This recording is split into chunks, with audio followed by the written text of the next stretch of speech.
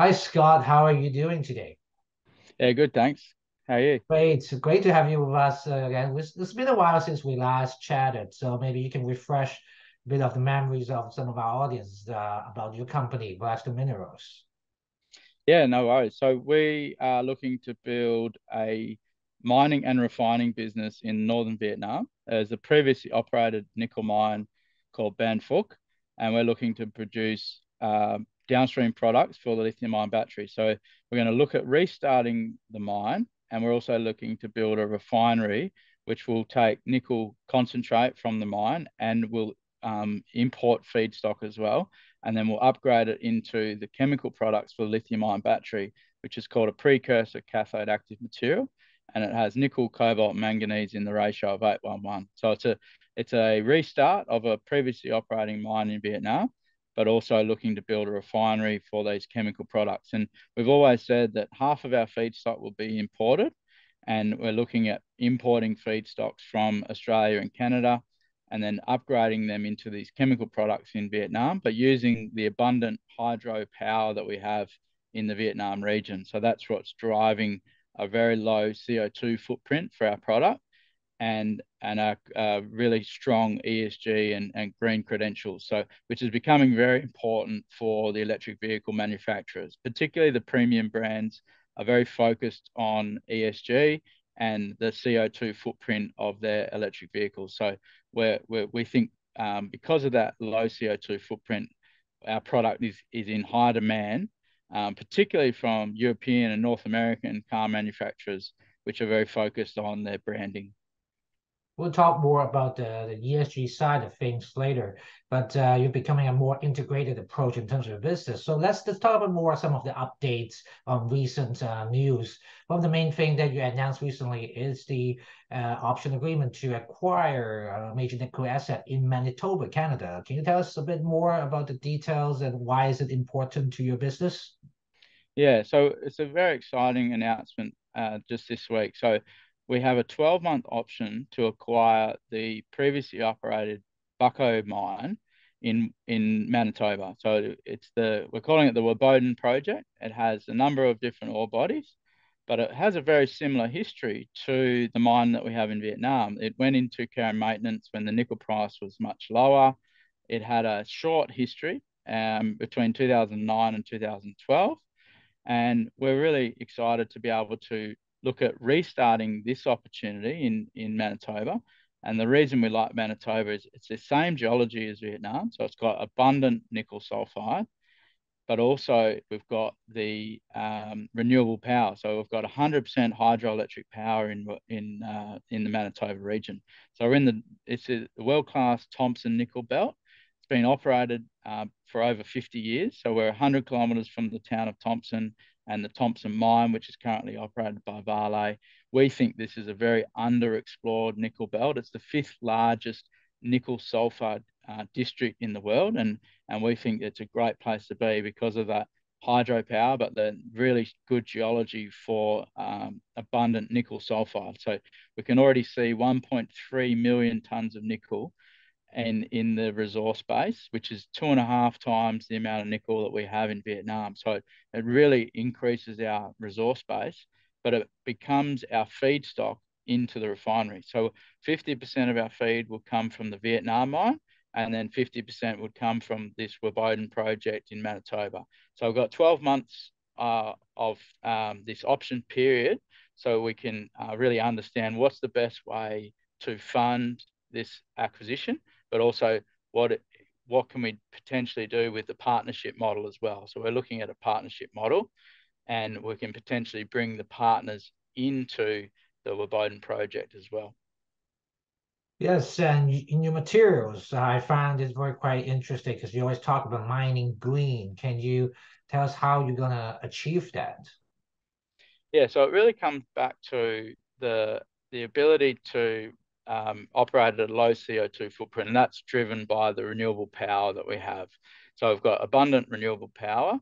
We're also combining that with electric mining fleet. So we're using a fully electric mining fleet in our studies, and we're confident that by the time we're operating that we'll be able to deliver a fully electric mining fleet. So you're combining electric mining fleet with the renewable power, But the other benefit is in our downstream process. It's a hydromet process, which is a much lower CO2 footprint than the conventional pyromet smelting process, which is used for stainless steel.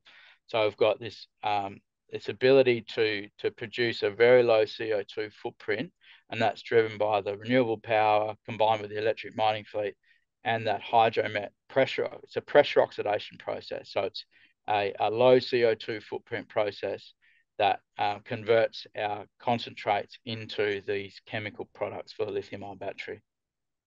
So referring to your early comments about looking for a partner, so what kind of partner are you looking for, really?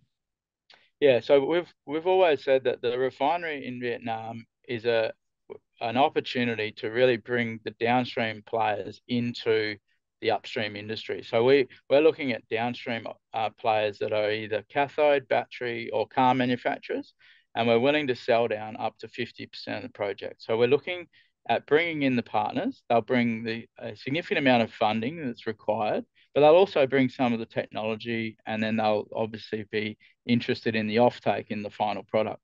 So we're looking at groups that can bring the technology to produce these chemical products, but also larger groups with bigger balance sheets that can bring the funding required and really unlock this business. So we will now look to then potentially implement their partnership into other opportunities like the Wabowden project as well. So we will be able to show the partners this new opportunity in Manitoba and potentially integrate that into the partnership model. So we've got some great opportunities here. We've got a number of different projects that have a significant resource base of nickel, and we're looking to bring in these downstream partners. These groups are already investing tens of billions of dollars into Indonesia. We see ourselves as an alternative to Indonesia and a much cleaner and greener alternative. So we see these opportunities are driven by the demand for clean green nickel that's coming from these electric vehicle manufacturers in the US and European regions.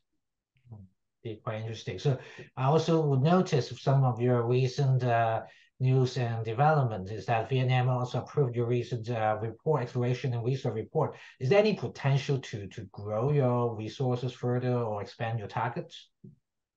Yeah, so we've done a lot of work in Vietnam already. We've defined a 10-year mine life. We believe there's a lot more nickel to be found, and we're currently looking in other sort of areas around the northern Vietnam region. And so we are continuing to explore in Vietnam. The process takes a little bit longer than say in Canada or Australia to secure ground. So it is a process where we work in collaboration with the government to secure new areas, and that does take a bit of time. So we think over time we will explore and discover a lot more nickel, but unfortunately the process is not as easy as say in Australia or Canada, where you can go pegging and start exploring quickly. So it does take a bit of time, but we're confident of the geology in Vietnam, and we think ultimately Vietnam could feed the 100% requirement of the refinery. So it will take time, but yeah, we're continuing to explore Vietnam, but at the same time we're exploring these opportunities in Canada, in Manitoba as well. Sure. And to wrap up this interview, I'd like to give you a pretty important question to answer. Is that I saw you from about 2 years ago from your peak share price. Was a big correction coming down, recent share price as well. And do you have any comments on why does that happen? And do you think your company currently is undervalued? And how do you expect the company to rebound and look for a better future in next year? Yeah, so it's a great question. There's a couple of reasons for the fall, and one is the sentiment towards nickel, and so there is there's been a real change in sentiment, and that's been driven by the supply coming out of Indonesia, and then the subsequent drop in the nickel price. We're fairly confident the nickel price at these levels is not sustainable, so the nickel price will improve and the sentiment will come back. The other reason we've drifted lower is because of the capital requirement of the project. So there is a large capital requirement, but what we want to show is that we won't be, I suppose, diluting at the corporate level, we'll be looking to bring in a partner at the asset level. So the idea is that once we unlock this partnership, then the capital hurdle will be we'll be able to show that the capital hurdle is not something to be worried about. So the idea around this partnership model is that we'll bring in the capital from a partner, and then we think that is the time when the value will be created for the company. So unfortunately, the fall away has been due to the fact that the joint venture partnership process has taken a little bit longer than we'd expected. The supply coming out of Indonesia was probably the main reason for the shift in sentiment. But as we said previously, the green nickel is very important to these car manufacturers. And so what we're seeing is that ability to produce green nickel is going to attract these partners. And we're looking to bring those partners in the coming months and looking to unlock that value through that partnership model. Scott, thank you for sharing your update with us. It looks like you've come a long way since 2 years ago, achieved a lot, but you're just currently having some of the market conditions affecting your stock, but I think looking quite positive, a lot of things to watch for in the coming years. So thank you again for your time to share with us. Yeah, thanks, Gilbert. Thank you.